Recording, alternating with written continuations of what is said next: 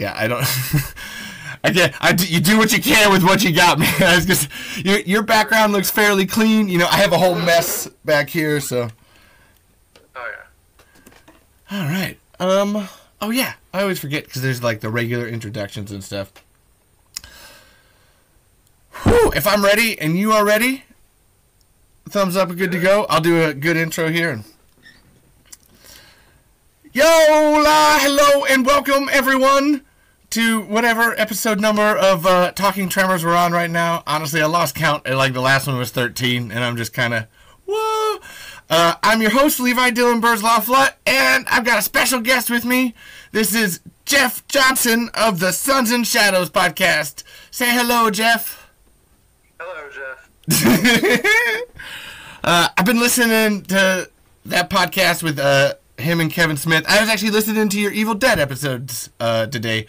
I got through the first one and then halfway through the second one. I actually had some questions from it that I was like, oh, I need to, you know, when you're talking through a podcast, you listen, oh, what's that person say? Oh, they didn't quite finish that all the way there. I always got to know.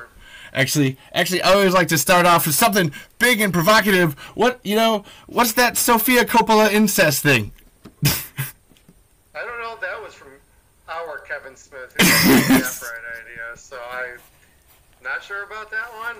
That was still a few months ago, but you'd have to ask Kevin about that. So if you get him on for an episode, he can get into that for you. All right, I'll star it for later. It was I just had to ask. Yeah, he's like, are you gonna cut that in post? I'm like, no. That's kind of the point. Because, like, this Tremors TV show is so fucked up or whatever that I like to just, like, do what I can to make it fun. And, yeah, so if you're listening, we're going to press play on the episode Night of the Shriekers. We're going to talk along, do a commentary towards it, and then talk about it later on. So, unless Jeff has anything to say. Let's hit it. All right. In 3, 2, 1. So, Jeff, why did you want to pick this episode? I don't know. I was always a big fan of the second Tremors movie. I mean, I obviously loved the first one, but the second one is the one that I don't know, that's where I really got hooked on it. And they gave Fred Ward the chance to carry the franchise at that point, at least for that movie. I have a huge affinity for 2. 2, if you've listened to this podcast, 2 is the one that I got hooked on because of Shriekers. That's why I love them too. There's something. I love Tremors 2 Aftershocks. And yeah, seeing Fred Ward be like the hero that he is, I need to watch Remo Williams because if he's that good of an act, to watch the transformation from 1 to 2 and then be like, oh, what's this Remo Williams everyone keeps talking about? I need some more Fred Ward in my life. See, and I've never seen that show or the movie. Oh, neither have I. That's where it's like, but everybody like if someone loves Fred Ward, that is always it's Tremors and Remo Williams. I'm just so like, I need to, okay, gotta check this out. Sorry, we got distracted. We're not talking about the episode. That's kind of what makes it fun, though. I mean, because really, there's no dialogue at the beginning of this. On tangents all the time. So. That's a podcast. That's what podcasts do. There's something cool that Kevin pointed out when I was doing the podcast with him, that this survivalist Bert, when he's out here doing this whole like search and rescue, just looking at shit, when people talk about, oh, I'm gonna go be Bert Gummer and have a gun wall, guys, that's not being Bert Gummer. You're out there alone with a single gun, foraging, scrapping for things. Like, he's climbing down a canyon here, like, and now I'm thinking of it like, bravo, Michael Gross, just like, yeah, I'm into it. Like, we're gonna do this. If you're gonna, that's the real survivalist, libertarian mentality. It's not all the guns possible. It's one man out there doing it alone. I always admire that.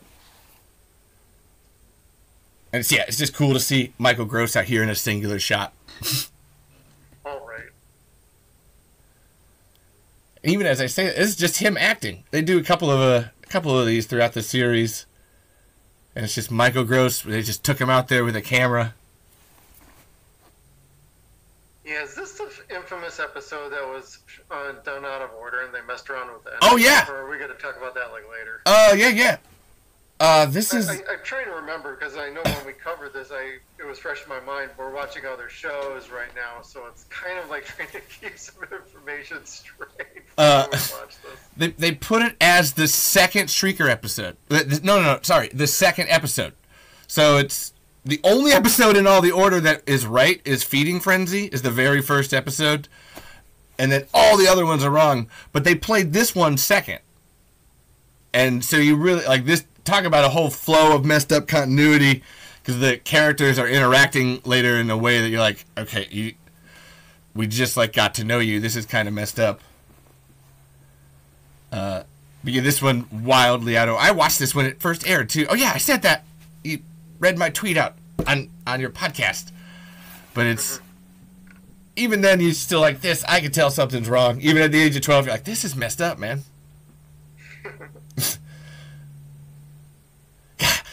And that's why I don't mind going on tangents because I get so freaking pissed about how they got all out of order. So anyway, government shriekers. The whole idea of this episode. What do you think? Good idea, bad idea? I actually didn't mind it too bad because it's something that they did lay a foundation for throughout the franchises, especially in part 3 when Back to Perfection, where it seemed like something else was kind of going on in Perfection Valley with the Department of Field and Natural Resources, or whoever that was. I'm trying to remember that, but they did set that up like, hey, we're here to protect the indigenous life. Well, at that point, somebody's going to be researching them. Somebody's going to be doing science experiments. Somebody's going to have better ideas on, or worse ideas on how to handle things. It's I'm with you. It's a smart. You eventually have to research it. It's like if dinosaurs were to exist, or Godzilla were to exist. You're like, well, I mean, as scary and dangerous as this is, somebody has to like figure out how to actually interact and deal with these creatures in a way that's halfway helpful.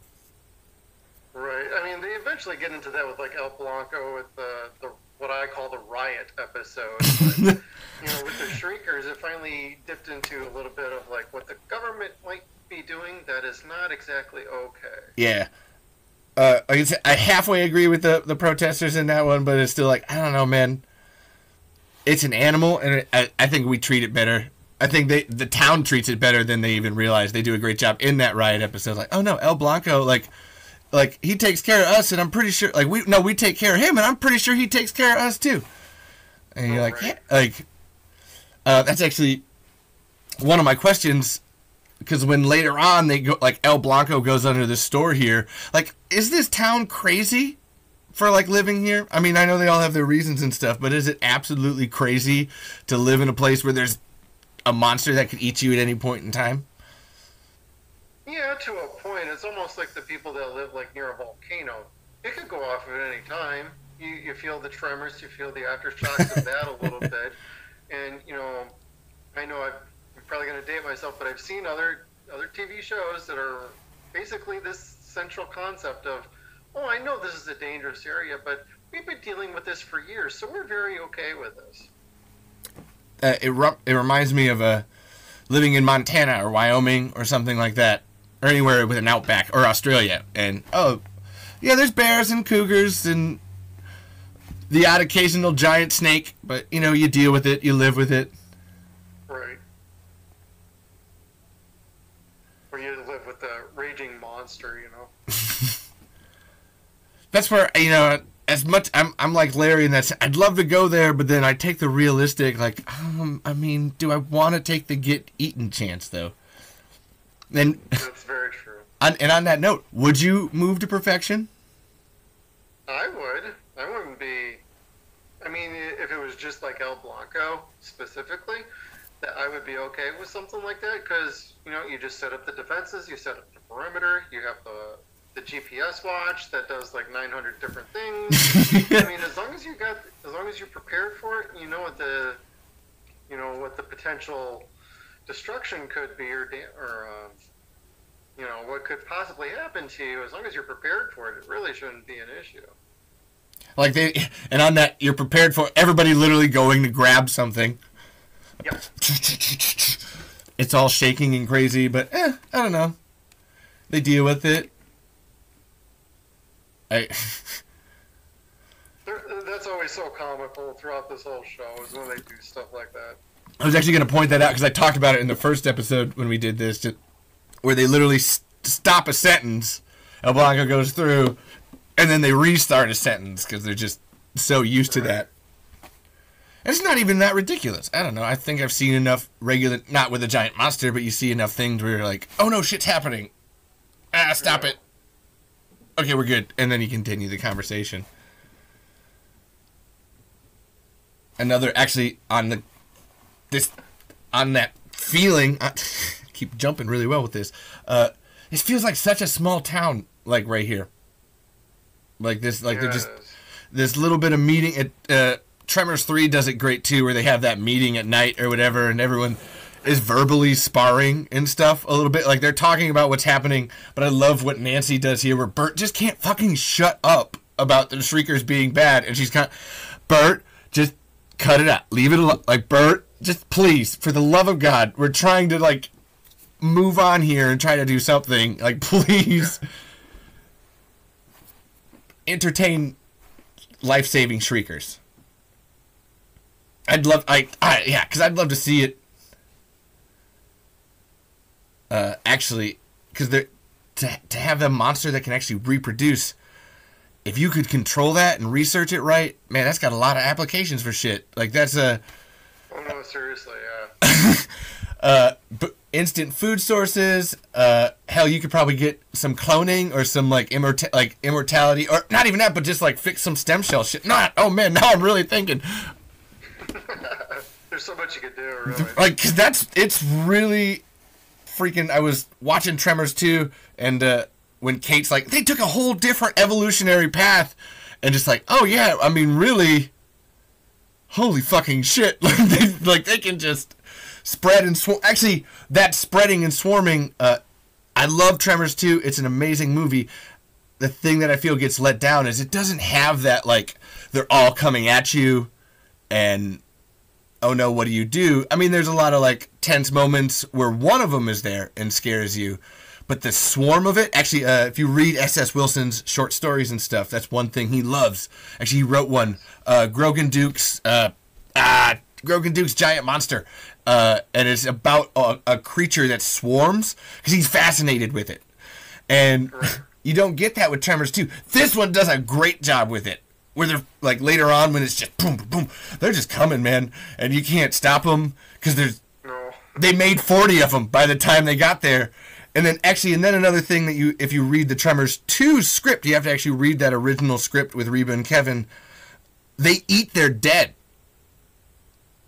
So, like, when you're killing Shriekers, they will drag off the others, like the dead ones' corpses, and eat them so they can keep multiplying. Right. Oh my god, it's just horrifying. That sounds like a zombie thing. Yeah, man, that's where that's where I love this one. Really is like we get some horror back out of Tremors again. We drift the needle. That's what I thought about this episode. Yeah. Drift that, which the comedy is good. Actually, there's a bunch of great comedy in this, but then oh no, this is like legitimately scary. And not even because it's at night, too. It's just the Shriekers. Just that number of just well done puppets. I'm sorry, I'm almost fawning. Practical effects. Oh, yeah, I'm almost fawning over this episode. I watched it 5 times today in preparation for this. And I could watch it another 3 more times. Like, this is just so freaking... Ugh. Oh, it's very good. It very much carries the tone of the movies. Yeah. That's what I was very pleased with when I watched this. It's got if you're homaging something, it's got a Jurassic Park feel. Like, you know, Tremors 5 really fucks up by just like straight up ripping images. You can homage it. Like, I'm looking at these cages a little bit with this rain coming down. It's very Lost World, Jurassic Park 2, Lost World, like with all the, or even the first one too, with all the T-Rex in the rain, which you get too because of those puppets are very, you know, dinosaur-like, Precambrian. They're Precambrian life forms. Which I've only come to find out recently is wrong. Yeah. Like, it has to, like, there's only single-celled life forms at that time. It needs to be, like, the Devonian era. Caitlin got me a a picture off Etsy that had it, and I had to look it up. Okay. Science, man. Can't deny it. Yeah, I don't blame Kate, you know, like, hey, she didn't have the tools. Oh, backup generator! Sorry. The backup generator. It's if we're going to use the podcast to, like, endorse something, everybody should have a backup generator. I don't. Absolutely. But we should all have a backup generator. Backup generator. Well, I'm moving to Arizona, and that's something we're going to be getting at our new property once we get it nice. Everything in order. Talk to Steve. He probably knows that. He'll set you up exactly with the right model and everything. Yeah, probably. Most of Bert's characteristics, like I see his YouTube page, and he lives out in Prescott, and he does all these weird things, and I'm just like, okay, that's Bert. All right, that's Bert. There's some Bert there. That's Bert. Well, you could definitely see how, you know, a lot of those characteristics got over to Bert, so. Oh, yeah. If you look at the original storyboards for the first movie, the character as it's drawn for Bert looks like Steve. Like, with the glasses and everything. Okay. Like, there's no mustache. Like, it's drawings of Steve. Like, I remember seeing it because they have the wrong rec room or whatever, and it's very clearly Steve Wilson holding a rifle, like shooting the grapple. So yeah, that cinches it. Oh, I gotta point this out too. Twitchel's wearing a fanny pack. Like in my watching this so much. It's like so like 80s, 90s with the fanny packs. I had to point it out to kids. I love fanny packs. I don't know, man. They're useful. Like, I like. People still use them. They're not exactly dead. I actually have one I used so much that I broke it. I had a couple back like years ago, and the last one I had, I was like, well, I'm not buying another one because I spent like $30 on it. Oof. It was one of those old nice leather ones, you know. It was really cool. Like a Twitchell. Yeah, like a Twitchell. A Twitchell pack. That's what it should be called for the store. I imagine he made that, and it was probably one of those like, oh man, I hate Gummer, but like he's always saying I need a first aid kit or survival pack, you know, when I'm out hiking. I should put one together just 'cause. I'm never gonna tell him that I did it because of him, but damn it, Gummer, it's a good idea. Now, what did you think of Dean Norris as Twitchell? I actually love Twitchell as a character. Like, it's really, you could do that whole government man angle, and he can be like more of like a dick, kind of like standoffish and stuff. But there's a great charm that Dean Norris brings to it, where even in the first episode, where you hate him at first, by the end when he's screaming, "Gummer, Gummer, Gummer, kill it, Blanca!" You're like, no, don't eat Twitchell, no, please don't. Like it's right. Even in actually I this. only asked because I was a fan of like Breaking Bad, and so watching this then again after watching Breaking Bad is like, wow, I have to get used to him being slightly comedic.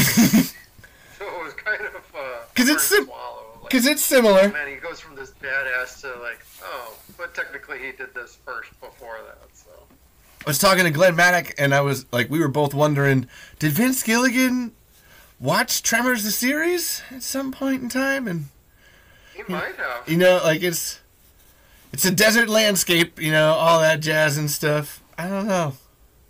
I like to live in that world. Did the Double Dragon movie? Vince Gilligan, he wrote that. Yeah. His writing partner. Let's hope so. If Vince Gilligan, if you're listening, make sure you let us know. Yeah.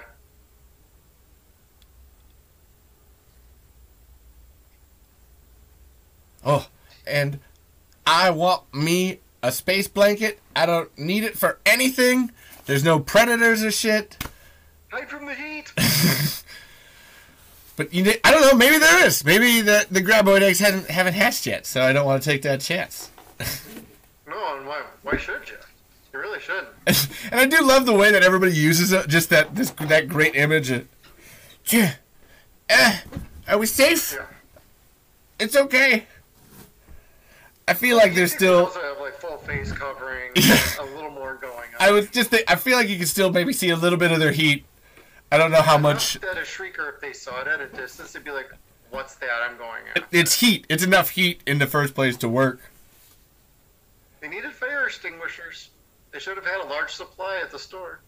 Actually, this is something I found that apparently doesn't work. That's actually the point of in Tremors 3. That guy dies. Like they're like legit referencing how fans wrote in and were like, "Oh no, that doesn't work." Like it's like you would still see the heat underneath. So it's like, okay, fuck it, we'll just do this then. That's why I love these guys. Those things that I thought would be funny, like in the store, if they had like the little prop fire extinguisher. They did that in the show, and then during this episode, like some random like tourist grabs one and it tries to set it off, and they're like, "It doesn't work." And then they explain, "Yeah, it doesn't really work like that." Put it in the new TV show. Oh, that's good, man. That would be perfect. Oh no! They actually do, and on the subject of props, if you look around in that store, there's a lot of great little, like, I always am trying to read the signage behind the bar, because there's Shrieker dogs I've seen, and Shriekers on a shingle, which I need to find out what that last one is, because it sounds like shit on a shingle. Kind of. Is that supposed to be, like, the restaurant item? Like, because I've heard of, like, that as, like, a food item. That's what I mean. I think, like, there's the SH. Like, I don't know what they're trying to tell us. Something on a shingle. Yeah. Or as my wonderful co-host once pointed out, the crab boys on the counter looked a little phallic. They are! That Facebook post, I saw that with the dicks. That was legit dickage. Ooh, this is my favorite part of this episode. I love the Shriekers and everything. You blow up your own house, for God's sake! Like, oh man. And the rest of the episode, you can feel like halfway spirals around that, where it's like, the thing with the door. Bert, your paranoia, like, just trapped these other people in here. Like, do you not get this? Like, that seems to be a common theme through everything, too, is like, you think his paranoia is like, oh wait, he's onto something, and then all of a sudden, nope. It really wasn't. Do you think Bert is right, wrong, or just lucky? A little bit of all of them.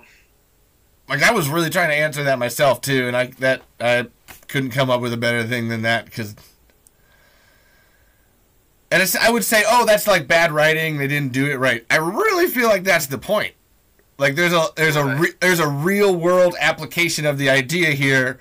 Where it's like, yeah, you can be prepared and all that, and also you can be way too over-prepared and stuff, but then there is still the simple fact of, like, there's monsters that are, like, reproducing and coming at you. You're not going to be able to prepare for it. You're just... Exactly. You're fucked. It's always... Actually, I love reading Stampede. That's always the, oh, we did that, and, okay, you're prepared for it, but then you're not. You're not prepared for that next thing. Like, always that one step up. Ooh, and that guy gets dragged away. Like, that's like, legitimate. That was great. That legitimate practical effect, too, or whatever. Love that. I always love imagining. I was doing this in the Glenn episode where it's just like, it's just a dude, with a puppet, physically just run, grab somebody and pulling them up and shit. Just like, you just happen to have it just out of frame. It's perfect. Oh, exactly. There's a good way to do that and a bad way to do it. And that's a good way. Tremors is all about the good way. Oh, yeah. At least when it's practical. The CGI, we actually did, like I said, this is some great CGI, but the practical is always a plus. And the CGI is always, during the show, is just, oh, man, it's hard to, but it's that early, mid-2000s CGI that was bad in everything. Unless you had ILM doing your special effects. Yep. There is it's just Sci-Fi Channel original movie CGI. That's always what I think of it. It's all the... Or Asylum CGI. Yeah. We don't like it. We don't like it, companies. Do you not get it? Like, you can use better CGI and effects, please. Ugh. If you want to do cheap CGI, you you outsource it to a place that does really good. Like, you know, if you've seen the show like Squid Games or whatever on Netflix, the Korean sci-fi shows, that's inexpensive CGI and it looks a million times better. Really? I actually haven't seen the Squid Game yet, so now I will be looking for that. It's a different sort of show. Yeah? Alright. I'm aware of Squid Game, I just haven't seen it. Oh, this shot, every time it does this shot of them with the... You know, I don't want to take anyone's guns. I love guns myself or whatever. It's not about an argument about that. It's just fucking awesome. just like so cool. Like, yes, man. Let's blow stuff up. It's just, and this is where everybody, like, we can have guns and stuff and be cool with them. Because it's just fun to blow shit up sometimes, man. Like, we've all done it. I live in the middle of the nowhere. You ever made a works bomb? And speaking of, you know what? You can make a bomb on television. I love this. Yeah, you can. All you had to do was watch one episode of MacGyver and you know how to do it. I remember that because I remember an episode of Mythbusters where they're like, oh, we can't show us making a bomb on television. And I was like, did you not watch that episode of Tremors, the series? Because I got a pretty good idea. See, that's where, like, shows like Mythbusters always kind of got me, is, like, you say you can't do something, yet if you use it in the application of, this was in a movie, let's see if we can replicate it, you can easily point out, no, you can't actually do this. Yeah. Or, there is a way to do this, but we can't show that to you, but this is how they did it in the show, and it doesn't work like that. Yeah, this is how they were wrong. No, you can't actually put this and that together. You're supposed to bust it. Yeah. That would be even cooler.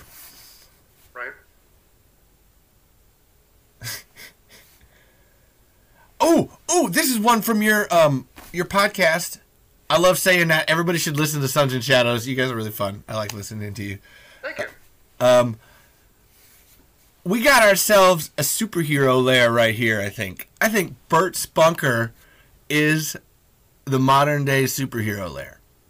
It's the Bert Cave. You know, like when I was talking to Kevin Collins and just pointing out, like, that's Bert's, like, Batman area where he's just sitting in there looking at computers and seismometers and geophones and always checking up on shit. What I was saying at the beginning where he's going out and doing stuff. That's a superhero lair, man. Like, that is legit.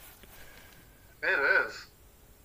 I like the sections of the bunker, too. It's not like this... I remember from, like, the first movie and the second movie where it's the house and then, you know, the lower half, the basement is where everything is. Well, after everything gets blown up in part 3 and he gets a chance to redo the whole floor and remap the place, he really set it up for for the best application possible. Oh, yeah. I love, if you look in the very first movie when he does the broken in the wrong goddamn rec room, you can see the door to his shooting range right back there. Right. So it's like that was like they had it planned or whatever, but then you actually get to build it and like play it out and explore it. Oh yeah, no, Bert has a secret panic room over. Like every time I think of that, dude, you already have the bunker. Okay, so that's your panic room 1, and then you have a panic room inside of that panic room. Oh, Bert. It's the panic room. It's like the backup generator. It's within character. It's not a bad thing. It's just more like, oh, dude, have you ever... He needs therapy. He needs counseling from Tremors. He's handling a lot of repressed emotion. He needs counseling. Overall, I think Bert is an excellent character. My kind of point of contention with the series overall was more of like Nancy's constant, like, beating him up over it. It's like, you've been living with the guy for, what, 20, 30 years? And you haven't figured him out yet? Like, apparently you talk every day, every week. So this is where, when I was younger, that turned me off, but then I found out that they were leading towards the romantic subplot idea of where Nancy and Bert were going to be online dating. And then I remember hearing that. And I sit back here and I'm just like, okay, is this... you trying to test whether or not you want to be drinking this cup of tea, and like you're like, I don't necessarily agree with it. I just see that then character angle then too of like, oh, you two are here lonely, like they're as far as I see it, since they're the only ones from the first movie, like, the mom and dad are perfection, clearly looking at each other and being like, oh, hey, I mean, are you into this? Actually, that's in the Ass Blaster episode where they legit have a, oh, I mean, I shouldn't have sold that Ass Blast. Oh, it's not your fault. You're just trying to put your daughter through college. And then they hug and Nancy walks away and Tyler just looks at Bert and, you got a problem with that? No, I'm just looking, man. Like, it's... So then, like, looking at it, I see a lot of, like, her, that nagging. That's why I said I love her. You blew up your own house, for God's sake. Feels really like, that's the only person out of all these people that could say that. Like, the one... Oh, I agree. The one that you would allow it to be like, okay, you've been around long enough to do it. And I defend it, too, because I can, like I said, you can see where they were going with it. And it's like, if they had the not even the second season, because it's the last half of this season. That's really what it is. And just like, if they had that, oh, yeah, that's where that's going. Or maybe not. Steve and Brent, if you're listening, like, tell me we're fucking wrong. Yep, they were way off the beaten path on that one. Which is funny. Like, the other things, Vince Gilligan listening to this podcast seems weird. Like, no, those two might actually be listeners. If we're wrong, guys, like, please tell us. Just make sure you retweet the post. Retweeting saves lives, people. I don't do much on Twitter, like, with my regular account, but that's... Retweeting saves lives. Oh, and here, this, yeah, okay, this whole thing in here where they're actually, like, condoned off might be my favorite part of the episode. Like, I know the Shriekers and stuff or whatever, but this, everybody's dying or whatever, and they're stuck. Frickin' Twitchell. Like, this is some good character shit, man. Like, this is where everyone thinks it's a monster, and this... I love, like, what draws me into this episode is the Shriekers, but then what gets me to stay is all of this crazy character shit happening in the background. And this, when they break down Twitchell later, like, so your paragon of normalcy is, like, living a 9-to-5 job, and no, you know, I'm just trying to just feed my wife and kids, and then I can go to Big Sur with my 12-string guitar. You're like, Yep. who is this man? May we get more of him? It makes you wonder if at some point they were going to do like some sort of like, if they got more episodes or another season, have Twitchell actually play the guitar, or you know, do the magic of TV and like he's playing the guitar and very well. When I do my fanfic, that's always like, I love if I can put Twitchell in the background with that. Like, that would be the best, man. See, that kind of dips into like a fan fiction crossover idea I had with like the Phantasm movies. Ooh! Reggie. Wow, yeah! You know, just drive into town in a Hemi Cuda. You don't have to say his name. He just sits there. He's like, hey, you play guitar? I can play guitar. And he just plays guitar, and then he just gets in the car and takes off again. I haven't watched any of Phantasm, but every time I see somebody like say, like, oh yeah, Reggie and Bert, it's like, oh man. Okay, bring this in. Okay, let's mix these universes a little. Well, Bert would probably take a look at his quad-barrel shotgun and be like, ooh, that's an idea. What have you seen? Exactly. There's I did a really good Evil Dead one. I think Ash, you know, talking about Ash in this series is just like, and that, I did it because I saw so many people be like, "Oh, Ash and like Tremors," and I'm just like, "God damn it!" Like, I love it. Like, let's fucking try. Holy shit! Okay, this is like spaghetti and lamb chops. Like, bring this together here. And actually, that's a good question for you to listen to Sons and Shadows podcast about Ash vs. Evil Dead. What kind of similarities do you see between Ash vs. Evil Dead and this? Well, the horror comedy aspect. You also get a lot of the great character development between the main characters. Not so much the recurring characters, but like the core group of who you see, like Tyler, Bert, Nancy, all like the perfection citizens. The perfectionites, yeah. And so you get a lot of excellent good moments there. Like with Ash versus Evil Dead, you're introduced to two new people that are now joining Ash for the very first time. He's always been on his own or leading, like, you know, an army of darkness, the people that don't know any better. And so you actually have two people who are willingly helping him, and it's like a team dynamic, and it's very different. You get that out of Tremors too, because now Bert's now the team captain, and he's got team that he's got to work with. You were just making that comparison, and I'm like, oh, well, it's Pablo and Vanessa, or yeah, Kelly, thank you. Like, holy shit, that's totally Tyler and Rosalita over here. Like, this is like, and then like Bert is definitively the Ash character in that center, and you're like, oh man, yeah. And I brought that up too because I was really thinking about just like in terms of like taking what we know from the movies and everything and then making a TV show about it. Like, you have to change up the concept. It's not, you know, they're two fundamentally different formats. So, you know, what do you do inside of that? And just like, oh yeah, like I love Ash vs. Evil Dead and Tremors for like shaking up the lore while also like, oh, that's where that would have gone. You know, if you had just, you know, just kept that wheel rolling or whatever. What I hate about Tremors 5 through 7 is it's like that wheel goes off track. You're like, that doesn't seem like that's where that was going at all. So you got to like get used to it. But with this, you're just like, oh, okay. You set up, like you said, you set up those ideas with Tremors 3 and you just kind of keep that wheel rolling and making this. And yeah, you can go off in like some different directions. You can incorporate more into the concept without taking it away. You still have your callbacks to the other movies, so it's not like you're completely ignoring everything. You can just sprinkle it in here and there, little bits and pieces. Yeah, I really keep thinking of those scientists. You made a good point with you'd have to research it, and by the time that if you're watching and you know along with us and you haven't seen this episode, I feel really bad about what's this.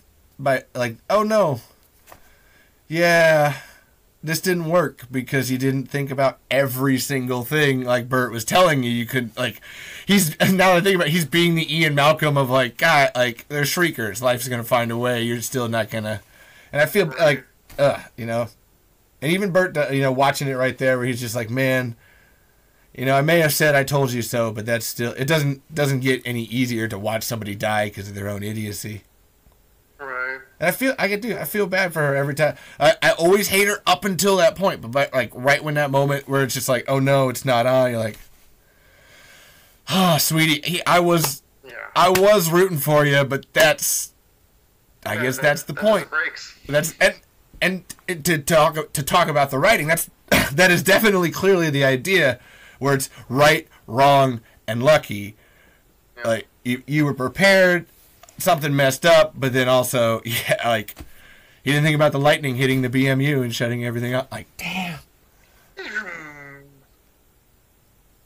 Oh, we're gonna make a bomb! Sorry, he said it, fine. We're gonna make a bomb! It's time to blow some shit up! And then even Twitchell's, listen, get out concussion grenade, a bolt puller, case of 30-06 ammo, something pin or whatever, and Governor, you don't start talking English, I'm gonna come in there and duck you. And it's funny, when I first watched it as a kid, I felt that, but now it's like I know what every single one of those things is now. This show has taught me. I know them all. All right, Bert, where do you need them? Let's go get them. Let's go. I'm ready.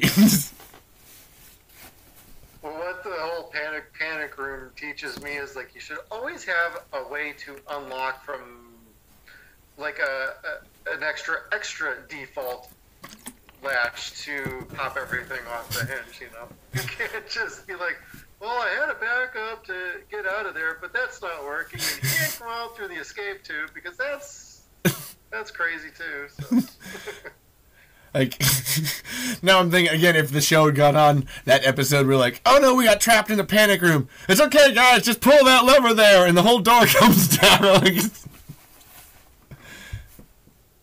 and then, yeah, this great practical, yes. Man, just, damn, like, it's really, and like I said, that's CGI, I'll give it. That's not bad. That's really not the worst in the series. They have much worse. There's good moments of that in the show. But that, when it's coming through, it's fucking, oh man, it gets me scared and tense. I love it. And then this too, I always love to point out the guns. We ran out of ammo long ago because it blew up. Now we're just using everything. We got shovels. We got lights. We got shovels with lights on top of it. And and on the like character thing, it's so cool to see Tyler start like interacting with Bert in that terms. Like, Bert, I know you overlooked one of your backup plans, and like, oh hey, here's an idea. Throwing him like back and forth, like actually helping him like move along, being like, oh hey, I've learned enough from you to know that you kind of need that push. Like, what do we do here? This is a real family episode. I don't know. Oh, yeah. In my mind, like...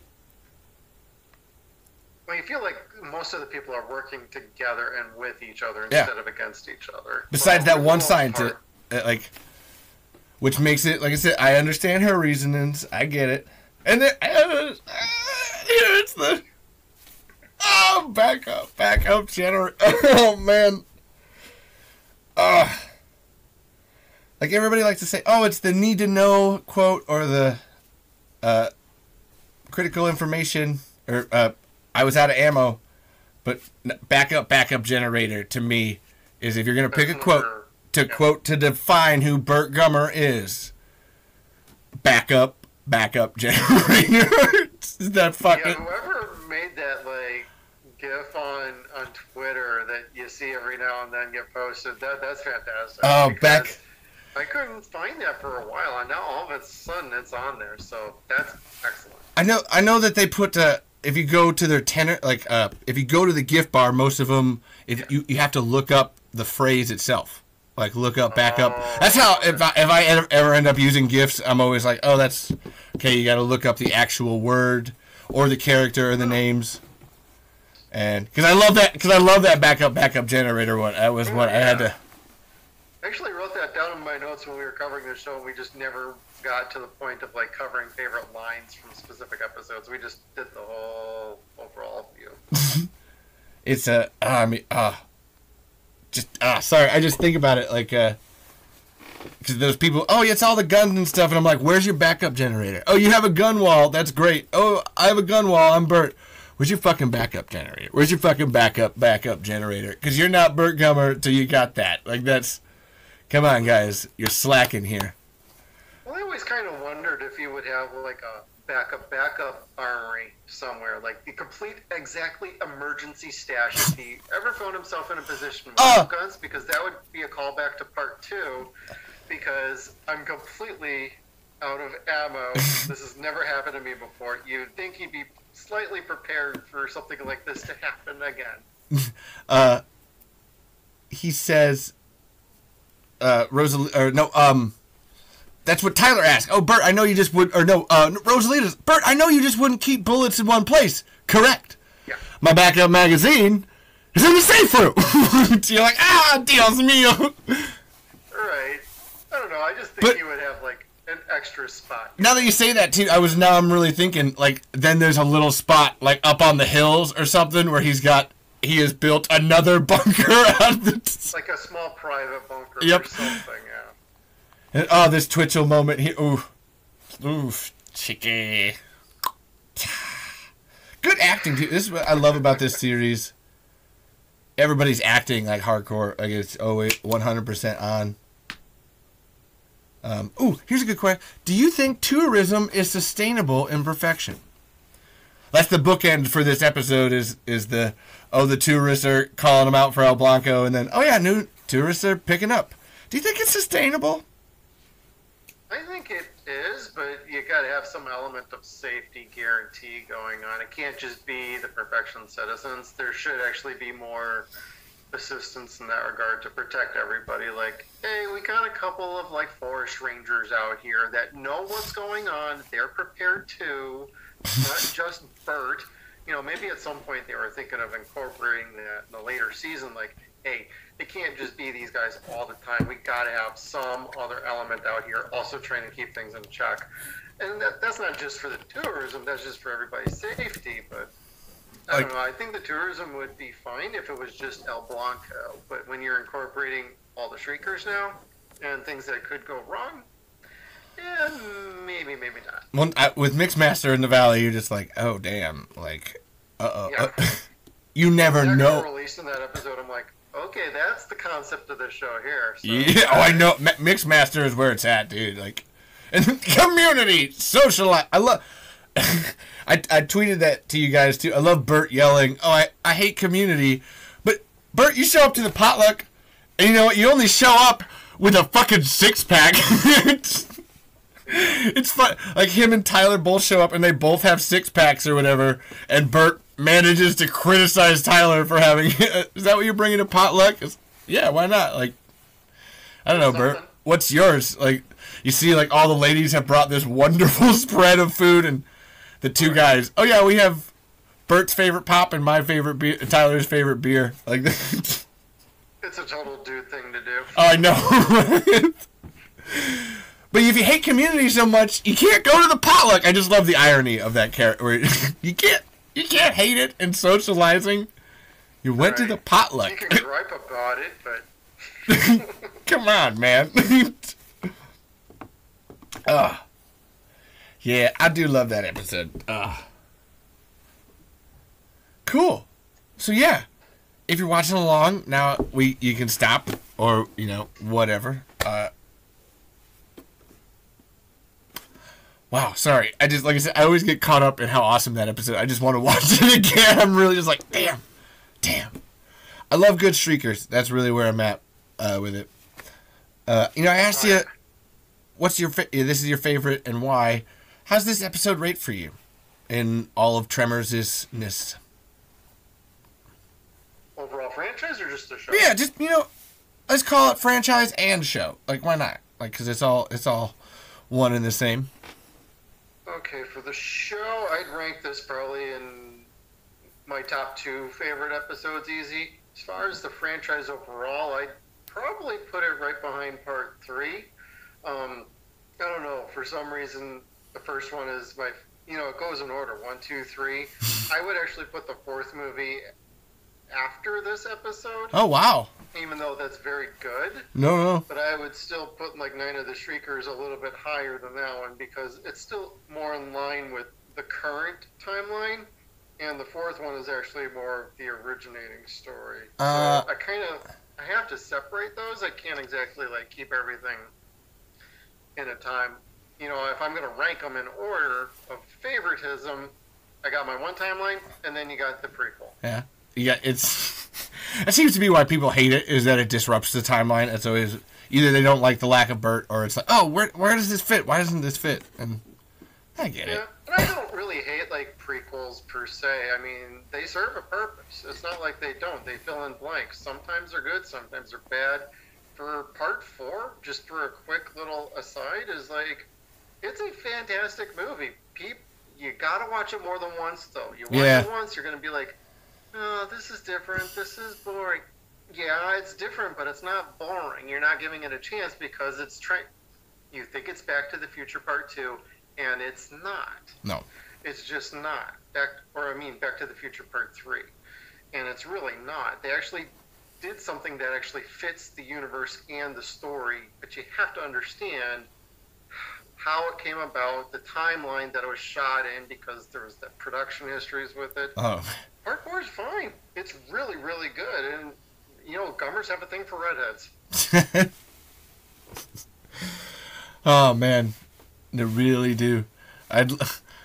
Michael Gross talked about doing the episode where he plays his ancestor as a woman and as a redhead, and like, oh yeah, let's do one. It's not the 1800s. Let's do one with the 1500s, and like, you can do that. Let's do that, Michael. Like, let's keep going.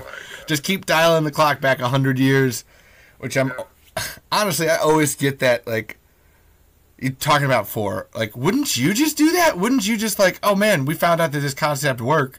Let's just go back 100 years. Just keep going back. Like, so many. It could be very interesting. Like, there's a lot that you can do with that.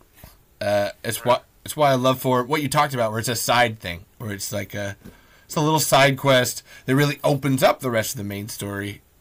Right. You don't have to know about it, but if you do, it makes everything a whole lot better. Well, I really love the dirt dragons out of that. So. It's one that is the we finally got good Shriekers. That was what I needed. Didn't get into. I'd love to see some good ass blaster usage. How actually this a good. How would you make ass blasters scary? I'm always trying to figure that one out. How would you make those scary? Oh wow, that's a good question. How I'd make them scary? I don't know. I'd probably give them like a. I don't know. I'd probably give them a wingspan. Their little flappy wings didn't really work for me, so I'd make the wingspan like very wide. Like they look small, but when they unfold, they come all the way out. Ooh. Like a gull wing. Ooh.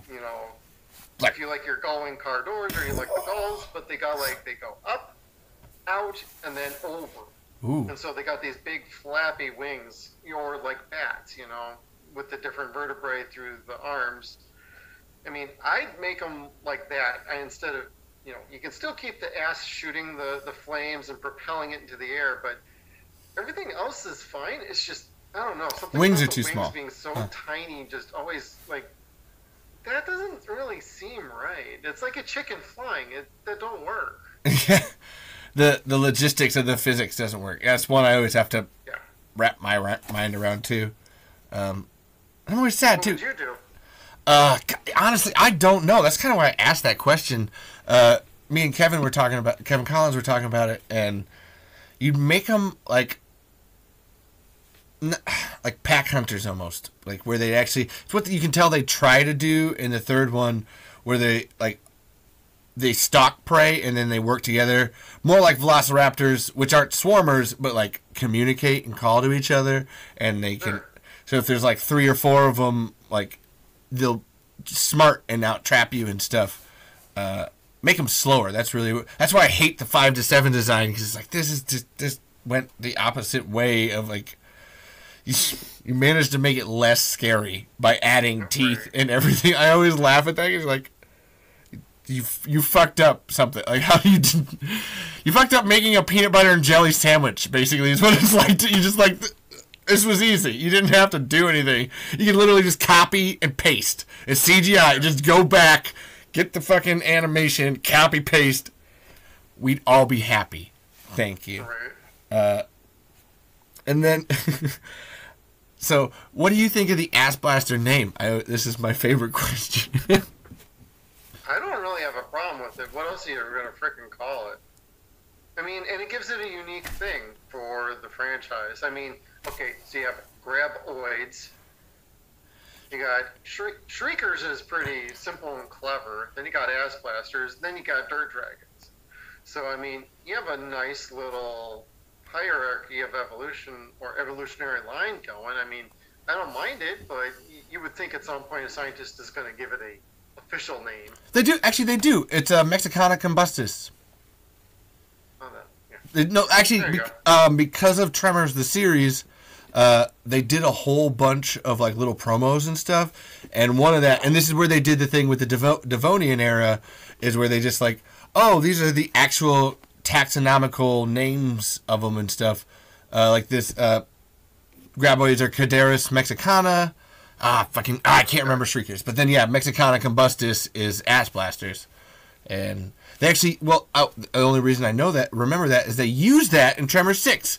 One of the rare good things that Valerie character, I could give you the 411 on the Ass Blaster or the Mexicana combustus. I'm like, was someone paying attention when you made this bullshit? That was Cold Day in Hell, right? Yeah. Okay, yeah, that's the last... I've only it's okay. It twice, so my memory of that is just mostly the opening sequence, and then I don't remember anything else. It's fine. That's why I went through it and just said it, because I was like, I fully didn't expect you to remember. I don't want people to remember. Like, and I still haven't seen all of Part 7, and I'm not gonna. Good. We won't talk about why on this podcast. Fuck no. Doesn't exist. So, okay. Oh, yeah. Ass Blasters. I do love Ass Blasters. Great name. Bring it the fuck on. In comparison to Aftershocks, and Tremors 2 Aftershocks, because this is very similar, do you think this one does it better? Or worse? Or what are those things that you think that it does better or worse? Or I think it builds upon it, so it would at least make it equal to part 2. I just wish there was like I would have preferred this to be a 2-parter. Ooh. So that they could have really stretched it out. You know, you could have had little minor victories here and there, but also more setbacks. Oh. And you could have told the story over a little bit longer, because the scientist, being nutty like she was, you could have actually built that up a little bit more and gotten everybody a little more character development. Yes, you could have had them separated, brought them back, and then re-separate into different groups. So then you also then have Bert and Twitchell stuck in a room or something. Oh. You know, there's other ways you could have handled it. I maybe would have preferred a 2-parter, so they could have really taken advantage of everything. But I understand budgets, time constraints, dealing with the network, all of that. But I'd put this on par with part 2. I wouldn't say it's better, but I would definitely say it's as good as. Wow. What you were saying there just got me thinking of what would be a really cool scenario. The Shriekers attack the market, and everyone's there, and then they have to fall back to Bert's bunker. See? Like that, like the cliffhanger of the episode would be, you know, the market falls, and then they gotta head to the. Oh man! Oh, that would be so good. You cut as you start to think. Oh, you can do this. Well, you do that, but you can do this, and this first, and then all of a sudden you have an episode. Ooh! I got tingle. That's really good. I now want to get to writing. I need to be writing more. Damn. Well, you're recording this, so you can tell yourself to write it down later. Oh, I know. Actually, I remember most of I got a memory like a trap. It may go all over the place, but I do remember a lot. I'm weird. If I don't write something down, I don't remember it. But if I write it down, I can lose the paper within 5 seconds, and I remember it. Oh, nice. Way to go, brains. Brains are weird. Like this one. What are your thoughts on piracy? Jesus Christ! Sorry. Piracy? Well, okay, because I like to. I really do like your podcast, and I want other people to listen to it. And you know, like I said, I was listening, and I had my thoughts that I went through or whatever. And with the way that everything that has happened with Tremors, the series, the episodes out of order, like you can't. If it wasn't for that fucking Vimeo link with the ones in the right order. Everywhere else is out of order, man. Like, it's fucking boggles. You can even Google it, and it's out of order. I ask, what are your thoughts on piracy? Because me, myself, and I like buying physical media. I am watching the DVDs of this, folks, just so, you know, we can prove, like, I didn't. But also, when I'm not doing the podcast part of this, I prefer to watch it downloaded, because it's just so much easier to put it up on the computer playlist and just fucking go through. We're going through Stargate Atlantis right now. I haven't watched Stargate Atlantis yet, but we're just watching it on a whole. We just finally downloaded the 5th season, and it's just nice to just watch it all the way through. But then you go out and buy other stuff. You buy merch and stuff to actually support the people that make it. When it comes to this, and like I've downloaded this. And the order is still always fucking wrong. I feel bad for the people who are pirating it, and they're like, oh man, they're gonna get it, and like the order's wrong, and they won't know. They'll have no fucking idea. And it's like, so in this case, is piracy a good thing or a bad thing? Is like, yes or no? To me, it's how you treat. It's how you treat it. Like I've done this before too. But my rule was, if I have to download this, I'm not going to watch it on the network. They don't get my money. Because if they don't make it accessible to me right away, that's their fault. However, if I watch it that way, I will buy the show immediately day one. I'm not going to wait till it's cheap. I'm not going to wait 6 months till Black Friday. I'm going to buy it day one, because day one is when the biggest percentage of the royalties go to the people who made the show specifically. So they get paid instead of this whole network rating thing. So that's always been my rule. I had to do that with part of Ash vs. Evil Dead when it first aired. That's why I said that. But I also did it with Game of Thrones, but then they finally had the HBO Max app or whatever it was at the time go now. There was like 5 of them. I don't know. But like, I go through this, but then I buy the stuff on DVD or Blu-ray. I'm a big physical media guy. On our Tremors giveaway, we gave away the whole Oh my God, yeah! franchise, the first and the 4K, the 3 sequels, the 2 books like you're showing right now, the DVD set.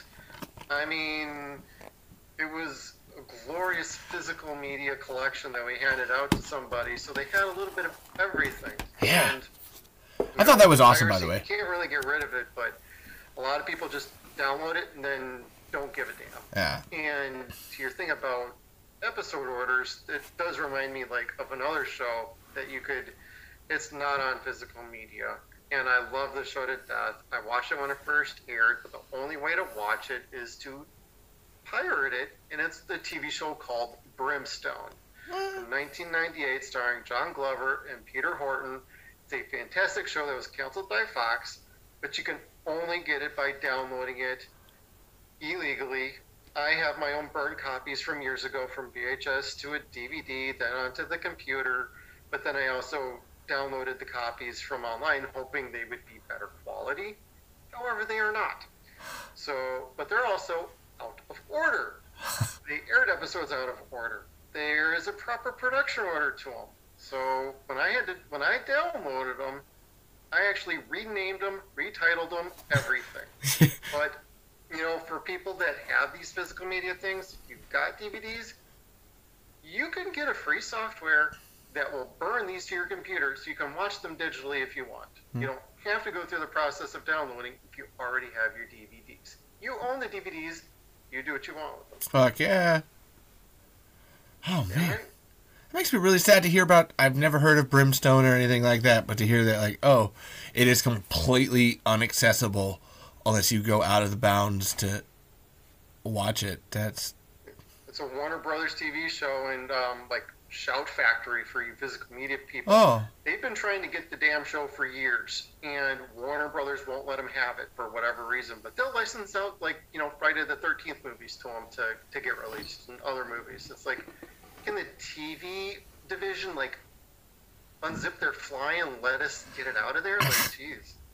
I really wonder about these shows. Like, what the There's fuck? a lot of shows like that. Space Above and Beyond, VR5. I mean, I could go through all these 90s shows for sure that have never been released. So. No. Why do you think that weird, shady shit happens? I don't know. Like, what? Like, is it just fans aren't interested enough in it and no one wants to try, or something else? Like, I'm over. Like I said, I think about this a lot. Like, why would you hide this? Why? Okay, this is to succinct that question. Let me reverse it. Why do you think, if you have people who are saying, I bought all 7 Tremors movies and I love them all, why would you Universal like hide this if their whole goal was to make money and to have, you know, sell Tremors on an empty box? Why would you go out of your way to hide this or fuck it up and everything? Like, conspiracy time. Thoughts? My opinion is they don't see big money in this franchise. They see the immediate cash grab. Just to, hey, can this thing recoup its costs and we don't lose money? Then let's do it. Is it something we could throw on like our Sci-Fi channel and rerun it for several years and make money off of the replay rights and the syndication rights? Or can we send it over to TBS? They pay us for the license on the movie to run, and then we still get syndication. So that's my idea. Is they don't see the big money in this, but they see enough that, hey, this gives us an immediate cash flow coming back in. We won't lose anything. We're going to break even. We might get a little bit ahead, but we're not going to make big money. And that's what a lot of these places want. For years, they've all been looking for the next big franchise. You thought Aragon was going to be the next big fantasy franchise. Nope. You didn't get that one either. You thought, Hunger Games was big to a point. It wasn't Twilight. I mean, I'm not endorsing Twilight, but let's be honest here. Twilight was money, money, money. After Harry Potter, it was Twilight. Everybody's looking for these big franchises.